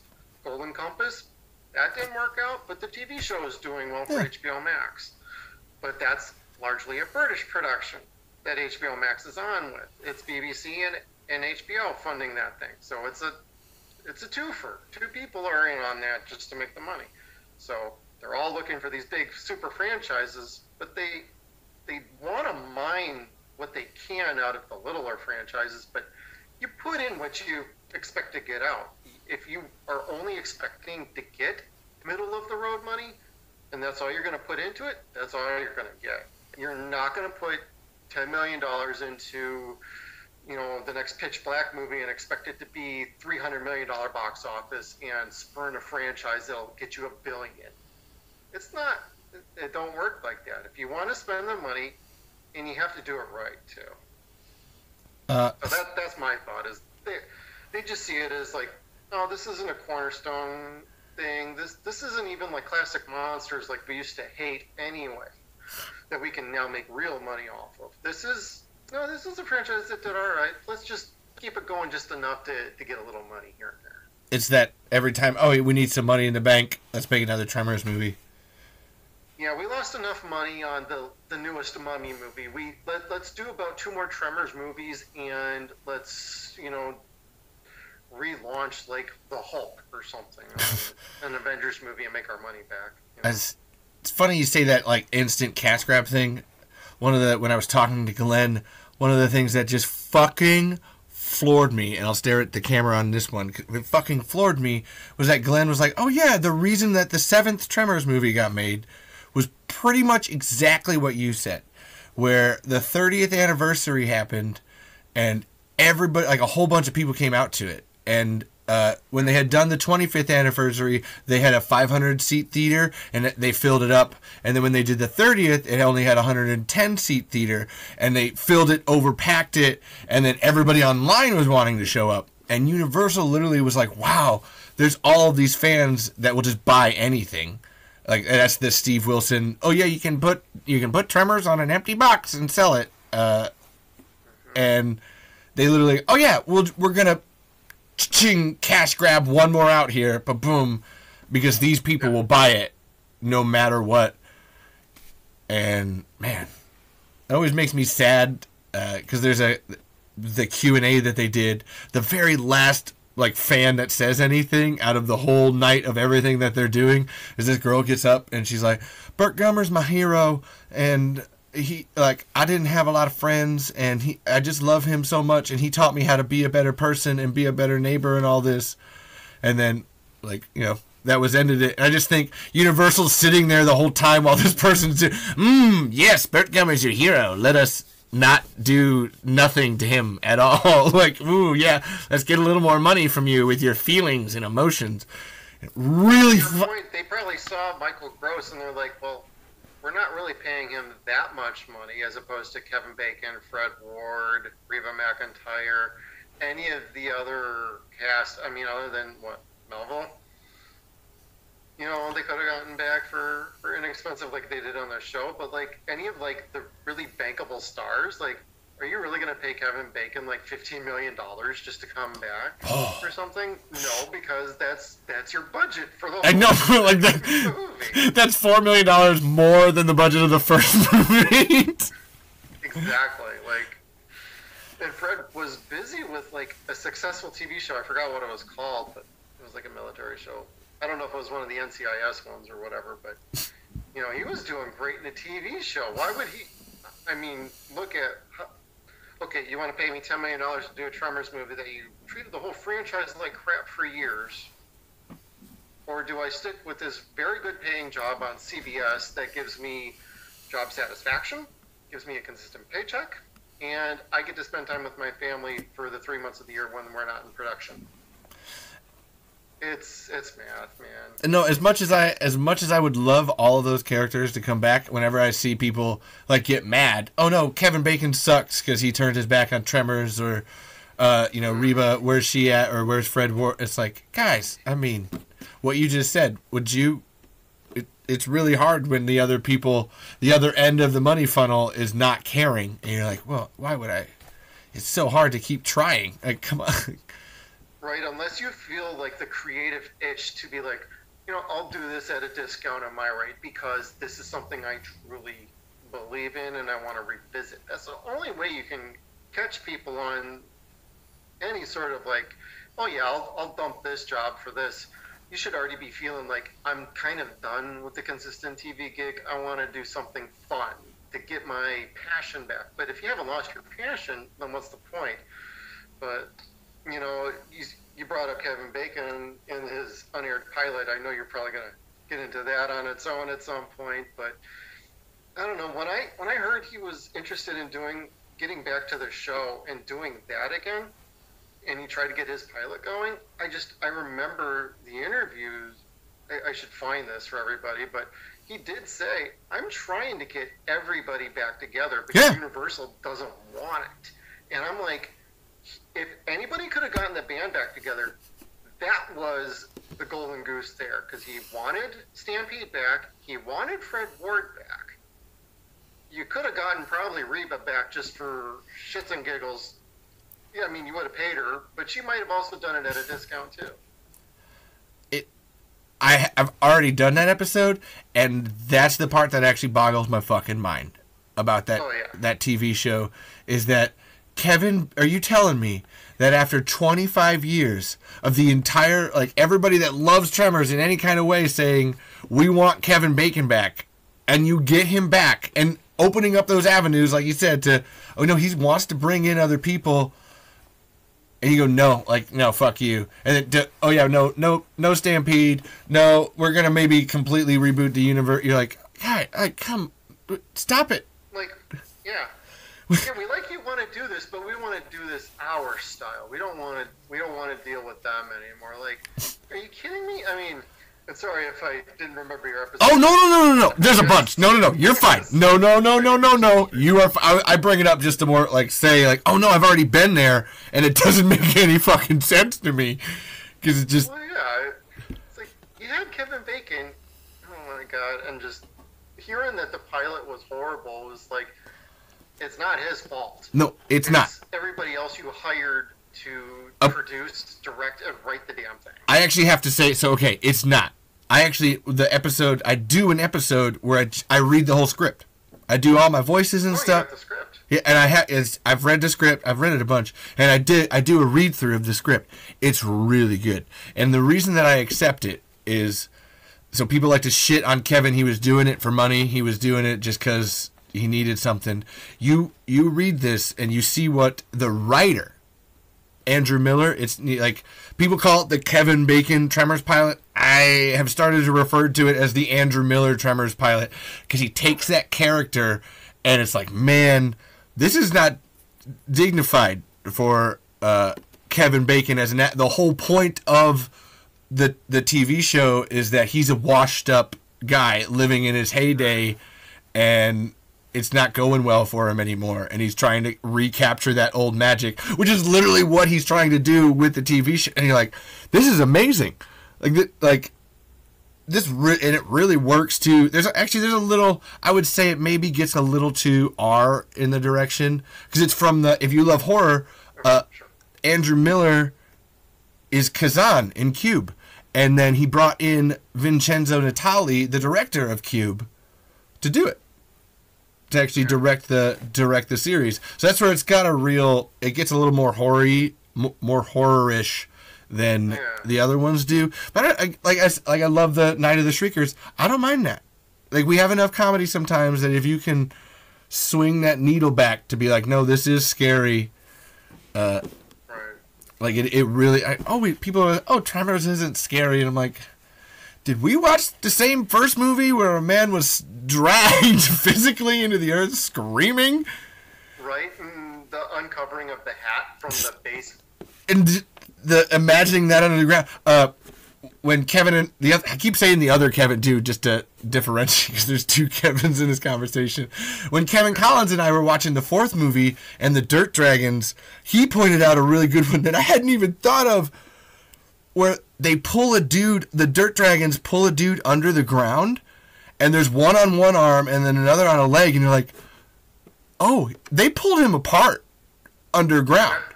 Like, we may not see it because of practical effects and we just get a dragged under the dirt, but the implication there is that man was just ripped in half, screaming under the dirt, and just the horror, like the absolute horror of that. I'm always when it comes. I love the Dirt Dragons. I love that you love them, are into them too, because they're super underutilized. I think that one scene in Tremors 4 is the only one that we get, obviously. But they're fucking scary. They're jumping and jumping. The original Tremors 5 has a great bit where they're swarming. They do the same swarmy thing as this. That's why I say you can tell SS has a thing for it. And there's like hundreds of them. And they will like hit a car, and just there's so many of them that they can knock it over.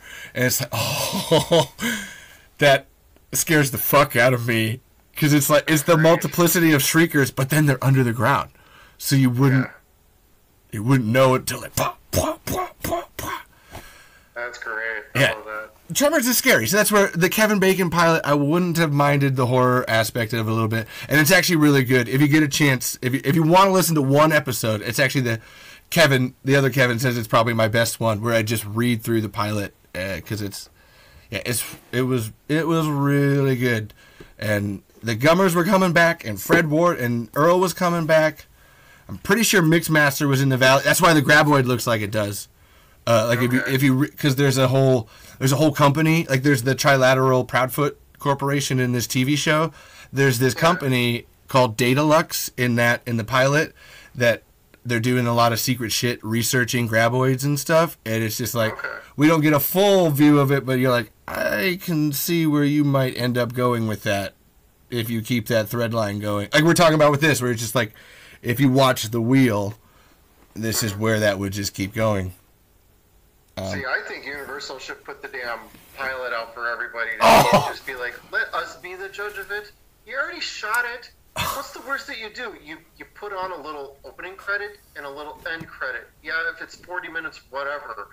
Put it out there. What do you have to lose? To the cost of making a DVD? Or just throw it up on the Peacock network? Put it somewhere. Somewhere, man. Because it's ridiculous. You see, like, the trailer footage, like, it's on like some links somehow, and I've watched it 100 times, and I'm like, this looks like something I would like. Yeah. Maybe, but it at least gets me excited I want to see this. It's different, but if you're not going to put it out, what the hell did you sit on it for? That's what a lot of these unaired pilots, you get like pictures or trailers for. It's like, what the hell are you doing? Just throw it out there. Like, it's all filmed too, so if you're wondering like, oh no, we need to like do a little more, it's 60 minutes. It's a full 60 minutes filmed, done, finished, VFX and everything. Like they don't have to do anything. Like in my mind, you could the Arrow Video people have actually tried to get it to happen. They tried to get it for the 4K Blu-ray. Yeah. But Universal was like, no, we don't want to go through or whatever legal. See, that face, I feel you. We're like, what? And why? That, if they dropped that trailer, holy, make the internet explode. Oh yeah. That would fucking blow. This is something I was talking to Glenn and I emailed Steve about, where I'm always blown away by the verified accounts on Twitter talking about Tremors. No, I mean I use that because it's more just like that's what I see. But those showrunners and producers and directors and writers of like really fucking huge things loving Tremors, and they're always like, where's that Kevin Bacon pilot? Where's that Kevin Bacon pilot? And I'm sitting here just like, if you have everybody, like if your general internet consensus is like, we want this and release it, just like you said, put it out there. If it sucks, we will decide that for ourselves. Yeah, exactly. Like if we already feel like parts 5 through 7, especially 7, are like horrible, like what's the worst that you can do? Just throw it out there. Even like I said, throw it on Peacock. Charge like $1.99 for a pay-per-view on your damn app. What's the worst that happens? I'd buy it. I'd buy it. People buy it? Well, hey, you just made something that you literally did nothing to do but upload it to your service. Oh man, I would try to find a way to have a Blu-ray player and get the Blu-ray to buy it. Man, oh man, I'd buy it. I mean, I've been saying this ever since it came out, and they're like, nope, we're not going to series with this. Well, then put it on a flipping DVD. I mean, what's the worst? I mean, so you don't have to invest in Blu-ray. DVD is super cheap to reproduce. I mean, I don't know. It's infuriating as all hell. No, I get you. No kidding. Put it out there, Universal. I know they're not listening. Like, they don't listen to anybody. They don't give a goddamn shit. They don't even want to listen to freaking Marvel and, like, Disney about, hey, we would like to get the Hulk back. And they're like, no, we're going to keep our existing contract. Oh, yeah. You can offer us, like, $150 million. No, we're going to sit on this till the contract's up. We're good. We're going to make a movie. We're just going to let you use the character, even though it's really yours anyway. Even though everyone would love a Planet Hulk movie. Dude, that'd be sweet. Talk about, like... War Hulk? Yeah, like, come on. We all want it. You know it. Give it to us. So, yeah. I'm gonna... God damn. Now I'm just thinking about the pilot. I didn't think we'd get to that point, but now I'm just thinking about it. It should be out there. That's whenever I think Tremors, I'm like, God damn that pilot. It just... It gets under my skin unless I start watching the first movie. It really should. And it really should. Just get my Kevin Bacon Tremors fix, you know? Gotta have that ass picking. What would you do for season 2 of this show? Season 2, I would bring back Steve. I would bring back the crew and give them full authority to make the damn show as they do. End of story. See, I was more looking for ideas, but I like your answer better. Like, but if I was going to do anything, I would definitely get more into Bert finding the science base. Yeah. That was hidden in the valley. Oh, yeah. I think you don't drag that on for too long. I think you get into that, and then you start figuring out how you deal with all the other crap you found in there. Mm-hmm. Mixmaster. That was fascinating. And as I was watching in the DVD episode order, I'm like, isn't this technically the last episode of the season or something? Because I never even remembered it from when it first aired, because I only watched like a handful of episodes, and I'm like, this isn't for me. But when I was watching it on the DVD order for our podcast, I'm like, wait, this seems really early, and it's got him walking off into the distance at the end. I'm like, this seems really weird for early mid-season episode order. It's sorry, now I just keep thinking about that because it's really weird the way that it's filmed too, and then you get Larry talking about it afterwards. Yeah. And you haven't even met Larry yet either too, so you're like, what the fuck is happening? Exactly. I was like, what the hell? This for the episode order. Talk about something that makes my brain fucking tick. Maybe the Kevin Bacon pilot's yours, but the episode order on this is the one that makes me. Yeah. But yeah, that you totally have to do Trilateral and the Proudfoot Corporation. Bring back Christopher Lloyd for more episodes. Do you have a Mixmaster monster? Everyone's always got that one. I would have done something with the vegetation and like a horse, maybe. And a horse? Cactus horse. Holy oh, cool. And have it be like completely crazy too, because you know, Rosalita had the horses, didn't she? Or were those cows? No, those were horses. Her and Harlow had horses. Yeah, I would have done a horse. Because that goes back into the previous seasons, or in the movies too, because they have the horses. You know, it just makes me think, like, do something with a horse. A cactus horse. I like that. I'm a good drawer. I might have to make that for you. A cactus horse. There you go. You have one you would do? Mine. The one that I actually did draw this too. Shrieking Grab Blasters. You have to combine. That's right. You have to combine a Shrieker, a Graboid, and an Ass Blaster together. It again, that wheel thing, you introduce this compound. Obviously, you got to introduce it to your main monster, too. And I drew it. I finally drew it the other day. Oh.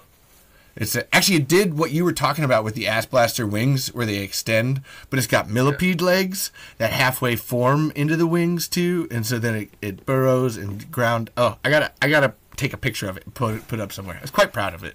As long as you don't make it look like a human being. No. No.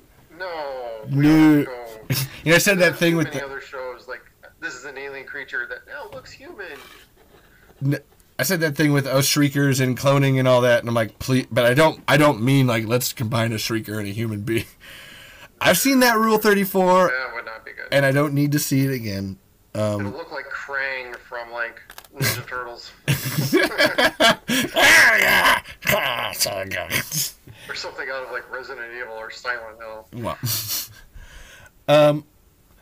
so I just had to tell you, this isn't so much a question, but again, listen to the Sons and Shadows podcast, people. You can smoke weed out of a shotgun using several things. You have to plug up one hole and stuff it in the side, and you got to use a whole bunch of weed, and it's a terrible idea, and it comes from Platoon. If you were wondering where the idea, you were talking about, somebody must have seen it. Oh, that's where it came from. It's Platoon. And that's where I just was like, oh my god, that's so fucking, the shotgun. It's goddamn. So yeah, just so you know, it's totally possible. It's dumb, but it's a legit thing that Vietnam soldiers actually did during that era. And they did it too to do the term shotgun of when you blow it into another person's mouth. In that term of conserving weed, you'd smoke it and then shoot it into the next guy and blow it back and forth. So that's where shotgunning comes from. That reminds me of one of my first experiences with marijuana. I mean, you could tell us if you want, but I doubt you will. Or will you? No. So what's your worst retail story? Again, I want people to listen to your podcast, so I have to make references to... No problem. Worst retail story? See, probably when I was working at Office Max. No, Circuit City, when they fired me for not selling enough extended service plans, but I was the top seller for everything else in the department. I was selling big screen TVs, DVDs, DVD players. I was numero uno, but I was like number 3 on selling the warranties, and that wasn't good enough. It's never worth it, guys. You just end up paying more. Just go buy a new TV. No, exactly. Never buy the extended warranty from half these places. They're horrible anyway. All right. Well, that was actually a good question to ask. Really, do you have any questions? That's always how I like to end it. What's your favorite or worst retail story? Oh, fuck, man. So, I've been going barefoot for 10 years now, and it's not illegal. Look this up. Go Google it. Is there such a law as no shoes, no shirt, no service? Is there any health ordinance? No, there's not. There is total capitalistic free enterprise.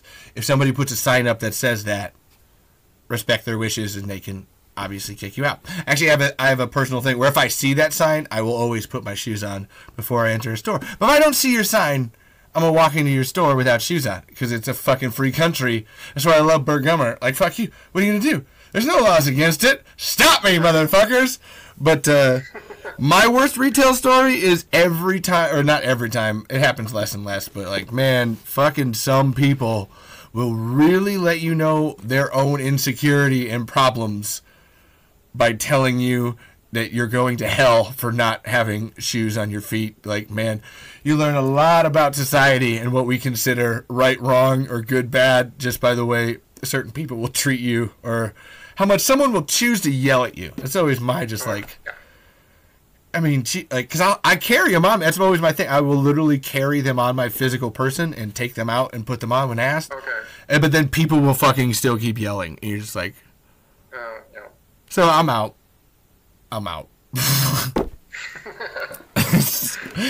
So that's my worst retail story. That's it. I actually, no joke, I was buying a $300 TV once, me and my wife were, and we got the TV down all the way, like, taking it to the counter. And as we were doing that, the lady was like, oh, you have to put on shoes before you buy the TV. Right. It was like, we just spent like an hour in the store talking to your people and everything, and now we're literally taking the TV up here. Okay, whatever. Like I said, this is why I carry the shoes on me, just because it's like just much easier to do that. Oh. You're like 1 minute from checking out and getting out of there. What's the problem? Oh, God. I know, right? hold on one second here. Gotta save this. Back up. But yeah, I was gonna say, any more questions? That's always, hit me with it. Boom. No. No, I don't think I got a question for No. you. I talk a lot, so I can see how I sum it up. I get it. Honestly. No, you're fine. I was just going to maybe ask you, like, so if you've listened to any of our podcasts, do you have a favorite episode? Honestly, yes, you can say Tremors. Oh no, well, I mean, that's easy enough or whatever. I can say the episode where Steve Wilson was talking about me on air, which is that. But I need to finish your Ashes vs. Evil Dead episodes because I can tell that you're both horror fans, and it's just I love listening to people get into something that they like. I could tell with the Tremors episode that like you guys like Tremors or whatever, but it wasn't necessarily your main focus. It was just something. Oh, hey, it's got a TV show. We're doing that kind of thing. Like, let's do that. With Ash vs. Evil Dead, I could tell your guys' own personal anticipation for the series, and then when you got to watch it in real time talking about it, I was even like, oh no, your first season episode, talking through your first season episode, you're talking about Ruby, and I was like, oh, they don't know, yeah, oh no, I can't say, I mean, it's in the past or whatever, but my mind is just, I can't say anything, because like, oh, they don't know, it's cute. So that's what your Ash vs. Evil Dead episodes, I'm having a good joy on, so go listen to that. Cool. At the Suns and Shadows podcast. Thank you very much. No, and that's not a shameless plug either. Like I said, I need to finish that one episode I was on because I was really into it. So. Yeah, no problem. I mean, anybody who wants to try us out, we cover a bunch of different genres, so please do. And we're always looking for new ideas. Yeah, we're big fans of the Tremors movies, and I wasn't a big fan of the show back when it first aired. First few episodes, I gave up, but you know, when I got the DVD set years ago, I'm like, this is good, this is fun, this is definitely worthy. And so to tie everything back in, you know, if you listen to our show, we do all like it. We just feel like there was definitely some misuse, mismanagement, and so it was not set up to succeed by Sci-Fi Channel very clearly. Bonnie Hammer, keep your hands out of sci-fi shows. We don't need you. You keep paying for your wrestling on Monday nights and stay away from the good stuff. Oh, man. Missteps. That's what Kevin Collins and I were talking about. Where it's like, man, you can tell that it really wants to. There is something here. But there's a bunch of things that happen along the way where you're like, damn, man. Well, they did the same stuff. You're watching Stargate Atlantis. They treated, when they first got some shows, they treated them like Queens, but after a couple of seasons, they're like, okay, nope, time's up. Now we want you to do what we want you to do. At least Stargate would push back, and they're like, no, we're going to keep making the show that we want. Eventually, it caught up to them on Stargate Universe. Yeah. Canceled. It's funny, like, I consider my growing up with film is the Sci-Fi Channel itself. Yep, me too. That was, I mean, fucking talk about formative experiences through my life. I am a huge Sci-Fi Channel original movie fan, monster movie fan. I can find the good in just about any shitty ass movie. So when I tell you that Tremors 5 through 7 suck balls, you can know that I really come from it takes a lot to suck balls in my universe of that stuff. Right. And what you were talking about with Stargate Atlantis, man, I remember watching, or Stargate and Atlantis, watching those at the time. You can feel that. I was like 12, 13 years old. You can feel that shit through the screen. And then even like, they do the joke in Stargate where like, oh, that show was canceled? I didn't even know it had premiered yet. Like, and you're like, oh yeah. Farscape reference, which is like literally my favorite television show of all time. I don't even know what that show is. It's just like, come on. But it hurts. Like, you're always just like, you can tell the creative people actually trying to fight back. And that was my first like, oh wow, this is the corporate side of things. And really, it's always signified to me by the change from sci-fi or science fiction to sci-fi with the fucking Y and the double Y, the SY, FY. I'll never call it sci-fi. I'll always call it skiffy. Skiffy! Skiffy! Sci-fi channel. Yeah! I call it if, because they had those what if commercials. That was always my if. Those are great, man. Yeah, they really were.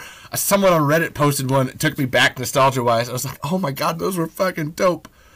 Why would you change that name? It was a perfect name. And it's that wrestling thing, lowest common denominator.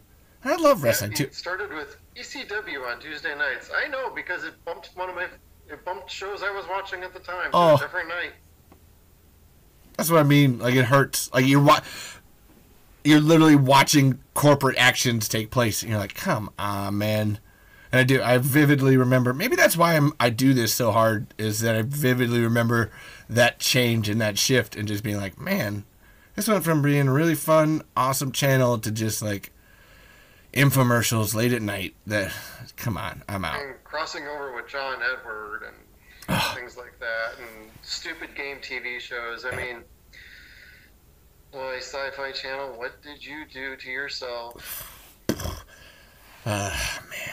And yeah, one of the things you read in the Seeking Perfection book, we love Tremors. We love Tremors. They did publicity like crazy for this. And I actually remember a lot of like I said, what I was talking about with the nomenclature stuff and internet, like they were doing shit on the internet actually even before it was really big. And then they just turned downloading the wallpaper before the first episode. Yeah, I had them all. I probably still have them on somewhere around here. And to turn around and be like, oh no, we don't actually. Oh, you made it by 0.01%, and we would, and if you hadn't, we wouldn't cancel you. Do you really care? They did the same crap to Farscape when they canceled it. You're like, your ratings are low, but it was actually a memo that was misunderstood, and there was all this stupid crap going on. First Wave got canceled for similar reasons. I mean, I could go down the friggin' list, and it's like, oh my god. The reason that every network is horrible. The reason they told Tremors the series that it got canceled, it didn't get Farscape numbers. Yeah, and then they canceled Farscape for not getting whatever numbers, Galactica numbers or Stargate numbers. You know? So you're just like, what? Bullshit. What is this? I straight up call bullshit because honestly, they had a season 5 lined up for Farscape, and due to a memo going to one of the production companies that wanted to stop making it anyway, they were like, oh well, there was a contract contract loophole that got exploited by this little production company that got a memo saying that Sci-Fi Channel might not want to pick it up anymore. It was not in reference to season 5. It was in reference to the show overall. So after season 5, it was probably going to be the end of it. I mean, there used to be this website that had this whole breakdown, like somebody did the investigations and everything. Oh, like I did! Producers, people at the network, they had it all lined out. And it was due to just stupid memo that got to this part of the production company that wasn't even the main production company. There's some like partner production company in Germany that didn't want to make the show anyway. And once it got to that point, they're like, okay, well, I guess we're canceled. Then Sci-Fi was like, okay, well, then we're canceling it. And it wasn't a ratings thing. They wanted to renegotiate the budget or drop the episode numbers down. So the whole thing is a big hoopla. They didn't want to go through that with First Wave, so they just straight up canceled that. Yeah, the ratings were tanking on that, but they weren't that bad. Man, the more we have this conversation, got a story, man. I swear. I hate money. I don't know. Damn it, man. Like now, I'm just pissed. This is the foundation of our podcast. Is when we get to some of these other shows, is to talk about some of these things. So. I would love to be on one. We're trying to keep memories alive and keep everything going. Yeah, you say that. Still worth watching. That's your podcast It's kind of what I love, like learning new things. I didn't even know there was an Exorcist TV show. I didn't either. That was Kevin who told us that, and he only didn't know about it until recently too. Like that was a news flash for me, where I'm like, okay. And then see, it's that thing where like, man, I wasn't interested before, but now that you've told me, I kind of want to. Yeah. Why don't the season's pretty decent. So. Yeah. Well, yeah, an Exorcist TV show. Talk about a terrifying movie, and that would be good.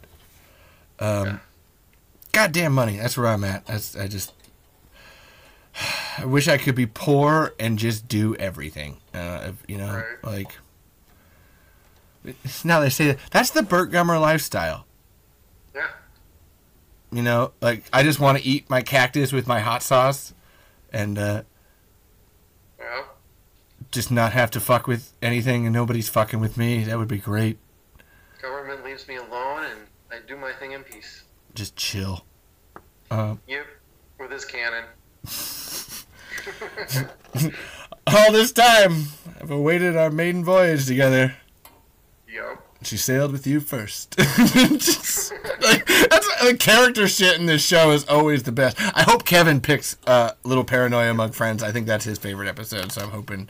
That's a really good one, too. It's because it's. I thought that one, but when you said nobody, you're like, hey, pick whatever you want. I'm like, Night of Shriekers. And Yeah. you're like, done. I'm like, yes. For monsters, Night of the Shrieker wins out for me, but for straight up character, like the whole deconstruction of Bert, Paranoia Among Friends is the top episode of the whole season to me. Just like, damn, this is really. That's why I made him my stinger in that at the end of that podcast episode where he's like, "You're all nuts." I just want you to know that these people are loco. Did he call us? Don't want you to upset the locals. Did he call us loco? No. I said loco. No, I'm pretty sure you were right the first time. Like it's like a sitcom episode, and that's what I love. I love about this whole series. You can tell Michael Gross's Family Ties influences on it. Yes. Like, there's a huge, like, and this is only as I've been doing this podcast, specifically watching each episode, that I've picked up on it, where you're like, whoa, this is Family Ties with Graboids. Okay. That sounds like a pretty good show. I've never even really watched Family Ties, but I'm more like, that concept in and of itself intrigues me. I might have to, okay, keep it up, Michael. Keep it I up. watched it as a kid, so when I saw him in the first Tremors movie, I'm like, boy, this is a flip. But I really need to see Steve Keaton. Everybody talks about it like that, and I'm just like, God, I gotta see the difference. Acting. I'm an actor myself, so it's just like, I gotta see that. It's so cool. I think we've pretty much exhausted everything, unless you have anything else. Actually, anything to plug or put out for anything. No, just give us a check out at Suns and Shadows. We're on Facebook. We're on Twitter. We're on Instagram, but it's at Suns and Shadows Cast. And we have a YouTube channel. Just look up Suns and Shadows. We just do a bunch of fun little videos. I'm in the process of moving, so some of our videos and other content are a little bit on hold, but give us a check. Give us a listen. Love to hear from you. Awesome. Yeah. You can stay through my thank yous if you want. It's a whole list of thank yous. Or you can sign off too. Because you've been. Go ahead. Okay, yeah, awesome. Honestly, because you guys are always in it, so I just got to do this. Got a whole. All right. Here we go, folks. I had to keep a giant notebook of this podcast. I didn't think I'd do so many notes for this podcast. Woo! It takes up a lot, folks. Here we go. Because there's so many people to thank. Thank you, obviously, to good old Jeff Johnson here, and Kevin Smith. These guys are great dudes. Please go listen to their podcast. Please and thank you. If you're not, I fucking hate you. You suck. There's another Kevin at Beetle Bear, Kevin Collins. Go check him out. He's been on a couple episodes with me, just hanging out and stuff. I want to thank Baby Fark McGeezax. Get ready for Burt Gummer Day coming up here on April 14th. Remember, folks, Universal didn't make Burt Gummer Day. Baby Fark McGeezax did. You can follow them on Twitter at Baby Fark Imgur, or follow them. I don't know how you follow people on Imgur. It's something about tags or something. But if you know how to do it, go do it, because it's fucking awesome. He's making a bunch of GIFs of Tremors the TV show. That's where I'm so fucking excited. Because he didn't even know about it until I told him last Burt Gummer Day, and was like, "Oh no, man, you gotta like check this out and shit." And he was like, "How the fuck am I the biggest Burt Gummer fan and I missed out on this?" So he's making all of these gifts of the TV show to fucking drop on Burt Gummer Day. I'm so excited. because it's gonna get everybody. It's gonna get everybody talking about it. That's really my biggest thing. Get people actually looking at the TV show and talking about it, because they don't fucking know it exists. It's the weirdest goddamn thing. Thank you to Steve, Michelle, and Bob Wilson, the cutest little Wilson family from Home Improvement, peeking over with their hats. You know, I make that joke, but they love their hats like that, and they totally remind me of the Wilsons. And make sure you buy Steve's book, Tucker's Monster, or Fraidy Cats. I got to pick up Fraidy Cats, actually. Kevin Collins bought me this Tucker's Monster. I got through like the first 15 pages. This is really good. It's just so cool to hear basically just Steve being Steve inside of a book. And I want it to be a TV show, too. That's where I'm at. It would be very good. It's the anthology-ness of it and the way that it's written and stuff is like, this would... I want this. But so and Steve has said, if 1 million people buy a copy of Tucker's Monster, guess what? Maybe Hollywood will have to take notice and maybe do it. And that's not that impression Jeff can attest. It's really, I do love him when I do that. He's the Mr. Rogers of cinema, guys. And then thank you to Glenn and Brent Maddock. I love you guys. I love you, Glenn. He's always listening to these. He does most of our behind-the-scenes stuff. Thank you to Nancy Roberts and Ron Underwood. They're actually working on a TV show. I was talking with Glenn, like Stampede, like they're doing whatever with the Tremors and stuff, but they're also working on something that they can actually do right now, and they're working on some kind of script. Glenn couldn't, like, tell me, but he was like, if I had one wish, I would wish to get my brother's new script produced. So, like... there's something Stampede coming, man. Like the Tremors thing is a little wild. I think that's like a 3, 4, 5 year long process or whatever. But like, I want my Stampede Entertainment. Thank you to Jonathan Melville. Get your asses out there and buy Seeking Perfection, the Tremors Guide. It's awesome. I don't know if you've read this, even a little bit. Yeah. Dense. If you like filmmaking in any kind of sense, not even Tremors. This isn't even like a cool Tremors book, which it is. If you like filmmaking or TV, anything, you gotta fucking read this. You gotta read it to find out how to do it and do it well. Learn the mistakes that they all made. Here's some podcast I need all of y'all to listen to.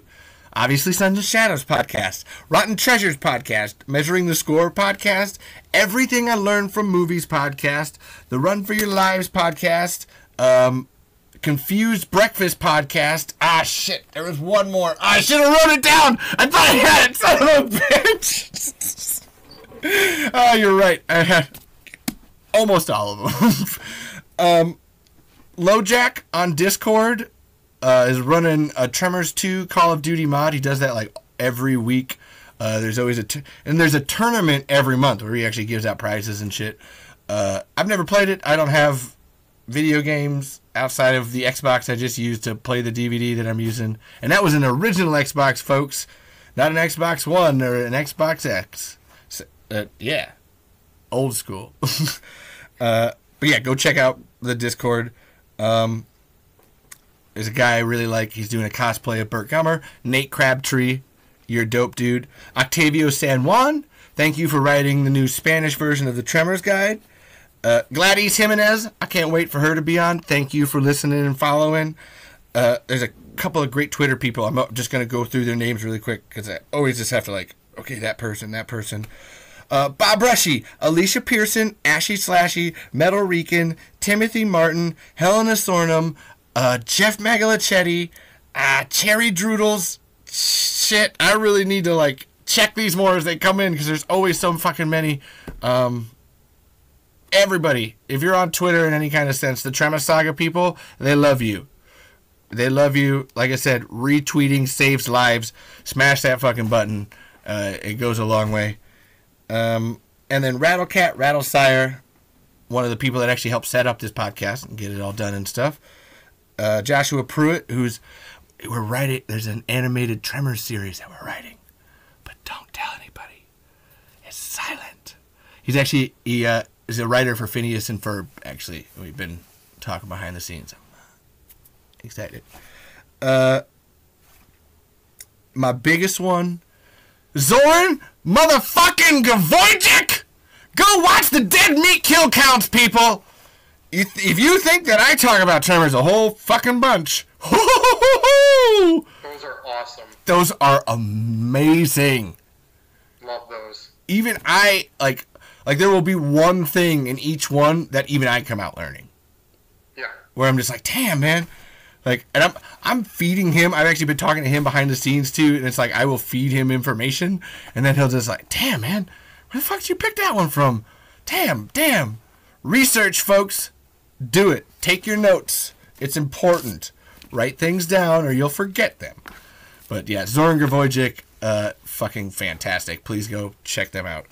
And then I always love, thank you to my dad, Pappy, Danny Burzloff. Thank you to my mom, Desiree Hurtis. Thank you to my sister, Lacey, and my nephews, Sean Day, Sean Trell, Samaje, and Shamar.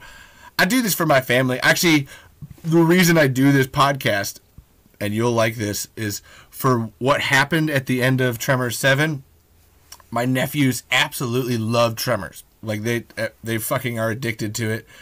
And I do not have the heart in me to play that movie.